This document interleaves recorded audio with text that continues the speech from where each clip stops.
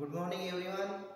Today we are going to discuss important topic simple pendulum and the time period of the simple pendulum. We need to show that the motion of a simple pendulum is a simple harmonic motion, and as well as we see the laws of the simple pendulum as well as the seconds pendulum. Okay, now to learn about the simple pendulum, we must know what do you mean by simple pendulum. What do you mean by a simple pendulum? Simple pendulum is an arrangement in which a metal bob is connected with the rigid support with the help of a massless inextensible string. So, what is the simple pendulum?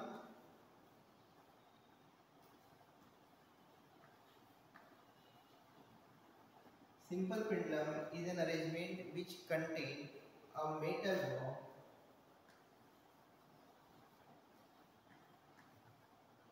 is connected with rigid support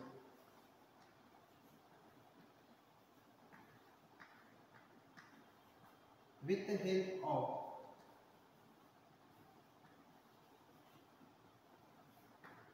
massless and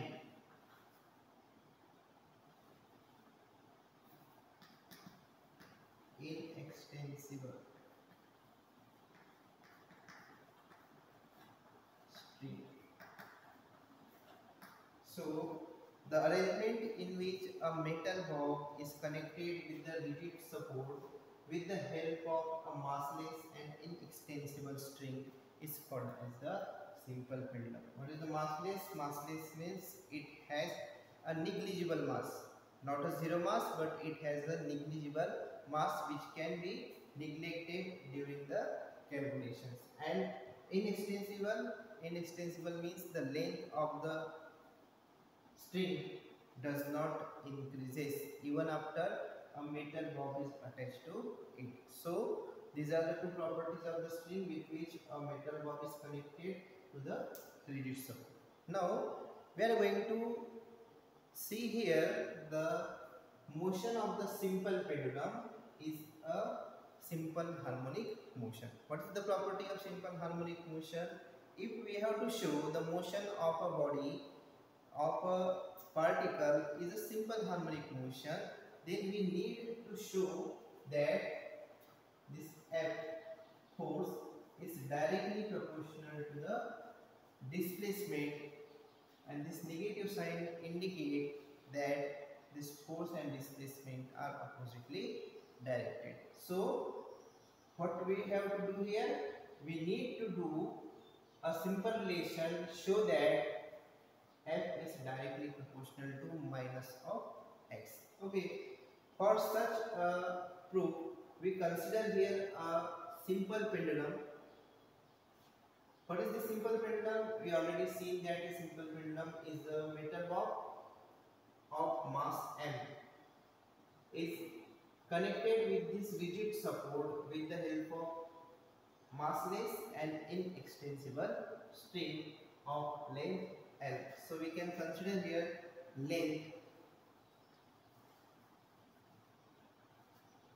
L.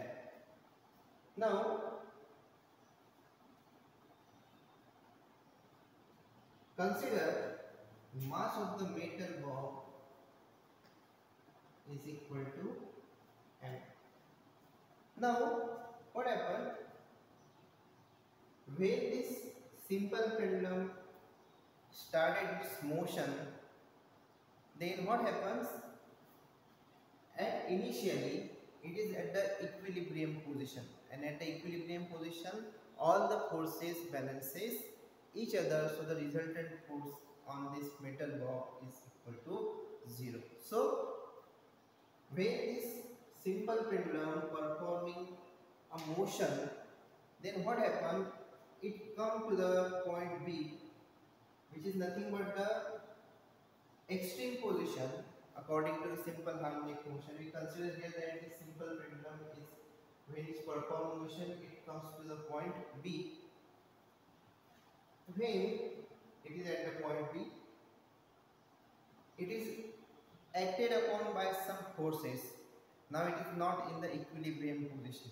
Okay, as it is in the equilibrium position at point A, but at point B it is not in the equilibrium position. So what are the forces acting on this point B?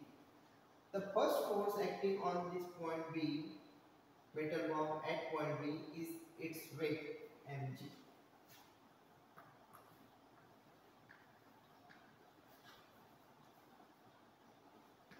If m is the mass and g is the gravity, then the weight of the object which is acting in the downward direction towards the center of the earth is equal to mg. Now, as this metal bomb is connected with the rigid support with a massless and inextensible string, a tension arises within the string, and the direction of a tension is always toward the support. So, what is the second force? The second force is nothing but a tension acting, which is equal to E dash. So, there are two types of forces acting on this metal bomb. Now, this mass or this weight is divided into two positions, into two components. Okay, so this weight mg is divided into two components. The first component is mg cos theta. This mg cos theta, what is the function of this mg cos theta? This mg cos theta balances the tension within the string. Okay, so we can say that the tension within the string is equal to the mg cos theta, which is the cosine component of the mass. Then another component is the mg sin theta, which is nothing but, what is it? It is nothing but the restoring force.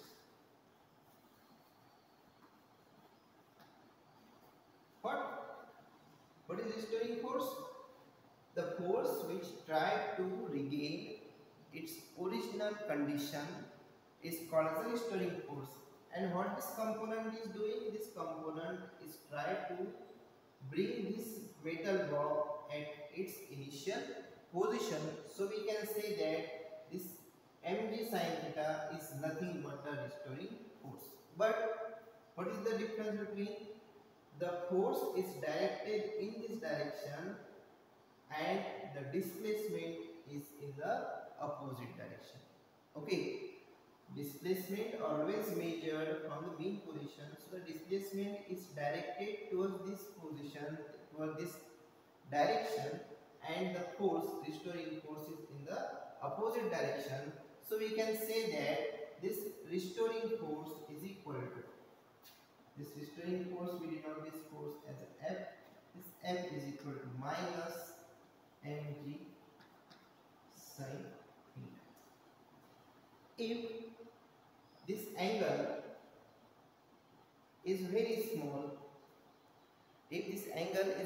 small, then we can neglect this sin theta and we can write only this F is equal to minus mg into theta. Okay, why?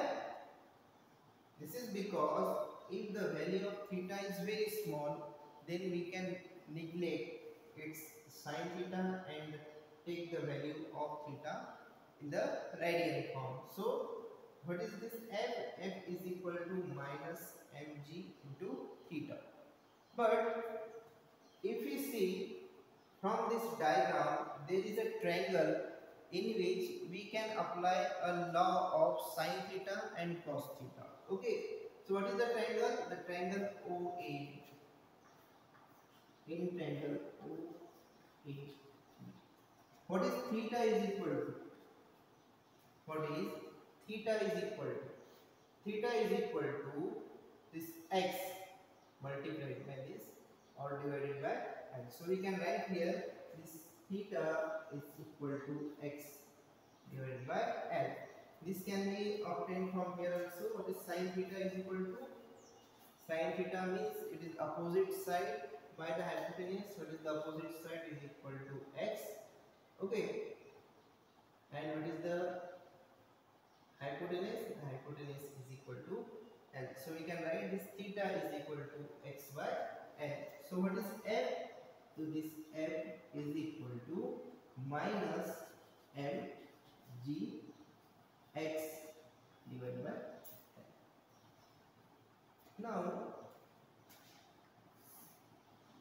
this f is equal to a constant mg upon l, and it is multiplied by x, and this is the minus sign. Okay, the quantities, the terms inside the brackets are remains constant during the motion. The mass does not change with the motion. Acceleration due to gravity remains constant, and this L, length of the simple pendulum also remains constant. So F is equal to minus this term multiplied by x. So we can write here this F is proportional to minus of x. So what is the meaning of F is proportional to minus x? F is proportional to minus x means that this type of motion, the motion of the simple pendulum, is nothing but the simple harmonic motion, because this is the condition for the simple harmonic motion in which the force is always proportional to the displacement, but they are oppositely directed. So from this relation we can conclude that the force is proportional to minus of x. So the motion of the simple pendulum is a simple harmonic motion. Okay, now this is all about to show that the motion of a simple pendulum is a simple harmonic motion. Now we are going to derive a simple relation for the time period of the simple pendulum. Now we know that what is the time period? Time period is nothing but the time required to complete one oscillation. Time required to complete one oscillation. It is called as the time period. And how we can calculate this time period? We are starting from this equation. We know that the time period is equal to T is equal to 2 pi divided by omega. Okay, now we have to calculate the value of omega. So what is the omega? Omega is nothing but the angular velocity or angular frequency. Then how we can calculate this? So here we derive a relation F is equal to mg x, and it is divided by L like this. So we are not taking the minus sign here because we need the magnitude. Okay, so here we are going to take the magnitude of this force. This F is equal to mg x upon L. So F we write is F by m. This m is transferred to this side, so it is F by m is equal to g upon L into x. Okay, g upon L into x. So what is F by m? According to the Newton's second law, this force is equal to mass multiplied by acceleration. Therefore, we can write acceleration is equal to force divided by mass. So this F by m can be replaced by the acceleration of the metal ball, that is A is is equal to G by L into X. So this is the value of A acceleration. Therefore we can write here this A by X is equal to G by L. So then what is the omega? What is the relation of omega with A by X? We know that A is equal to omega square into X. Okay. Now therefore what is omega square is equal to? It is equal to A by X. So this is A by X, this is A by X, therefore we can write omega square is equal to G by L. So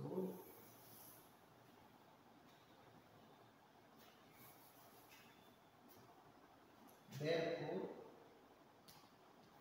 this omega square is equal to G divided by L. Therefore what is omega is equal to? It is equal to under root G by L. So therefore what is the time? Time t is equal to 2 pi divided by under root G by L, which is equal to 2 pi under root L divided by G. So this is the equation for the time period of a simple pendulum having length L and gravity G. Okay, this is the equation for the time period. T is equal to 2 pi under root G by L, or we can also write 2 pi under root L divided by G. Now from this relation we can state the laws of the simple pendulum. Okay, so what are the laws of simple pendulum state? It states that the first law states that the time period of the simple pendulum is directly proportional to the square root of length. It is directly proportional to the square root of L, that is length. It means as the length of the simple pendulum increases, its time period also increases. Okay, as the length increases, it requires more time. It requires more time to complete one oscillation. Okay, this is the meaning of this first law. It is proportional to the square root of L. And what is the second? The second is inversely proportional to. What? It is inversely proportional to the square root of G. It means as the value of gravity increases, the value of time period decreases, and as the value of G decreases, as the value of G, that is gravity, decreases, the time period increases.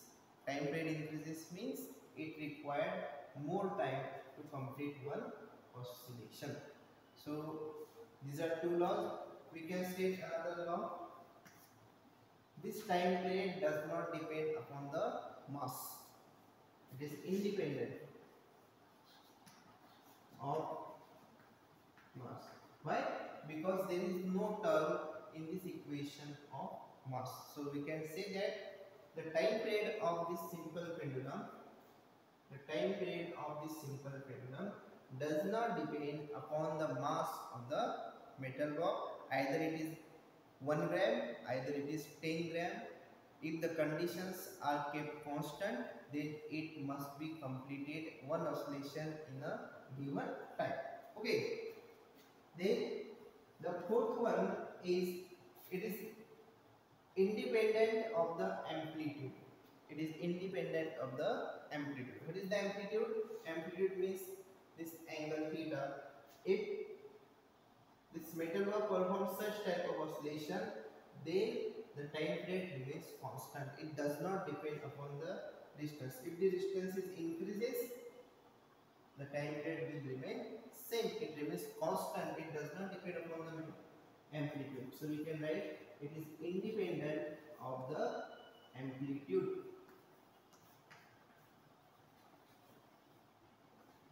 So these are the four laws which can be stated with the help of this equation T is equal to 2 pi. Now from this equation we can say that the frequency of this simple pendulum is equal to 1 by T, which is equal to, it is 1 upon 2 pi, that is under root G divided by L. This is the equation for the frequency. Okay, now we are moving towards the special type of simple pendulum, which is nothing but the second pendulum. Okay.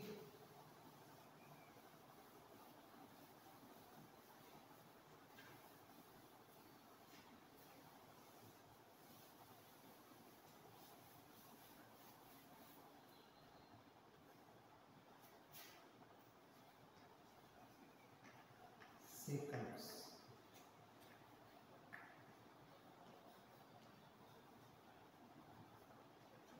What is seconds pendulum?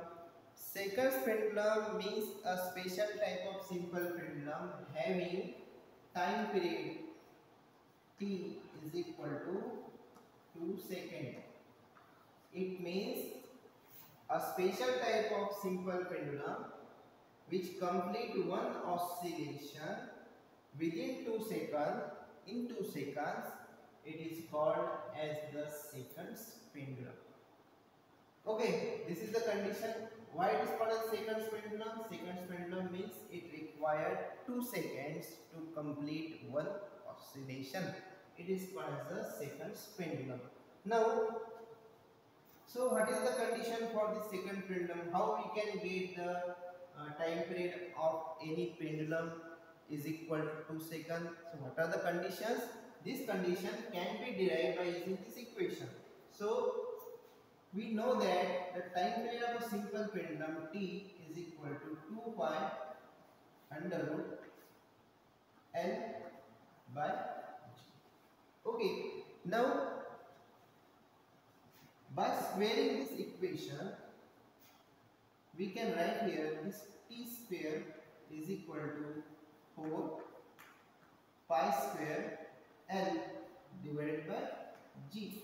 What is the L? L is the length of the simple pendulum. Now what is T is equal to here? In the seconds pendulum, it is equal to 2 seconds. So what is the T square? This T square is equal to 4. Is equal to 4 pi square into L divided by G. So this 4 and 4 get cancelled. This 4 and 4 get cancelled. Therefore, what is the value of L? The L is equal to, it is G divided by pi square. This is G and this is pi square. Okay, so if we have to derive the time period is equal to 2 seconds, then we must need to keep the length L is equal to G upon pi r square. So what is the length? This length is depend upon the gravity.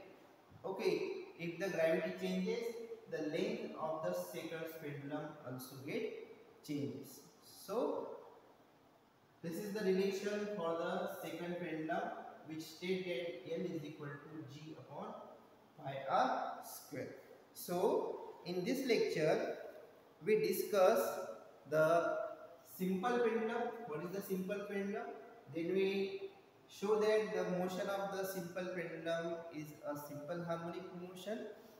Then we derive a relation for the time period of the simple pendulum. From this relation, we state the 4 laws of the simple pendulum, and then we are see the seconds pendulum. So today we discuss all about the simple pendulum. In the next lecture we discuss about the angular, okay, angular simple harmonic motion. So it is enough for today. Have a good day. Bye.